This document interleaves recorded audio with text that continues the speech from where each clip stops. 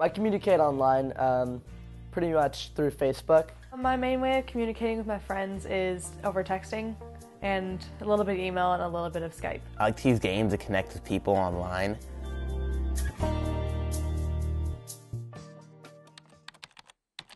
So when I accept a friend on Facebook, I primarily look at mutual friends. Maybe I'll be in Spanish class one day and some kid I've never even met before will look at my Facebook and then we might become friends. Well, Friend List works on Xbox Live. It's sort of like Facebook, where you can send and receive friend requests from people you may know or don't know.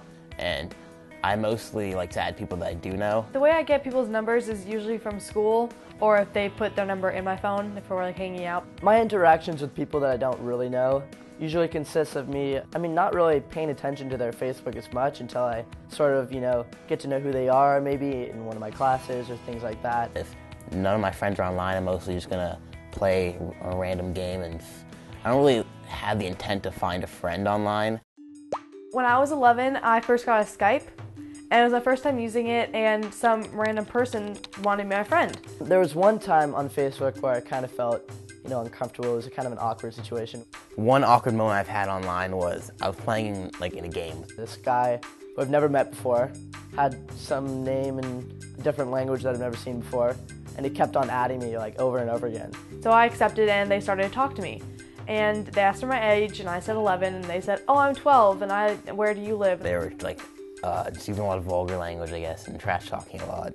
And it was mostly directed towards me. So they started talking to me and asking a lot of questions about me before I started asking questions about them.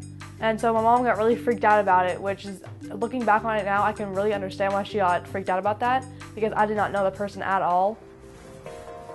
If just say you're online and someone's harassing you, you can just don't really have to take it because the guy is maybe 50, 100 miles away, or you can just turn off your mic, just leave the game. If you ever find yourself in an uncomfortable situation, my advice is just to, if someone's harassing you or something like that, just stop talking to them. Just don't, listen to what they're saying and just ignore them. When you know something's off when you're on Skype or texting, you kind of get this weird feeling this doesn't really seem right, I don't think I should be doing this. And when you get that feeling, that you should definitely shut off your computer or say goodbye on your texting or just don't respond at all. Well, if you're just starting playing an online game, I guess, try not to make your name your actual name in real life, and don't give out any home address or phone number. A cool aspect of being able to communicate with people that you don't know or close, not close friends, is that you can get to know them better, and maybe you can see their interest in what they want to do and become actual friends with them. I have some good friends who are from Redwood who I played basketball with, and I kind of got to know them a little bit better after we had a game, and I kind of liked their personality, and we started talking on Facebook, and now we're friends in real life. I've talked to people from Qatar or England or something.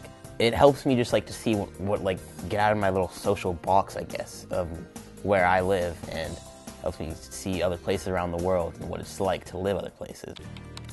I think it really depends on who you're talking to, because if you're really close to someone and you know them and you're just kind of exchanging, little cute little messages or something like that, it's not really an issue. But when it comes to talking to people you don't really know well and you haven't really talked to in person, you never know how they're going to react and what kind of person they are, and if you really want to be talking to them because you haven't had a conversation with them in person. Whereas at the same time, it's great because you could make a connection that you wouldn't have made otherwise.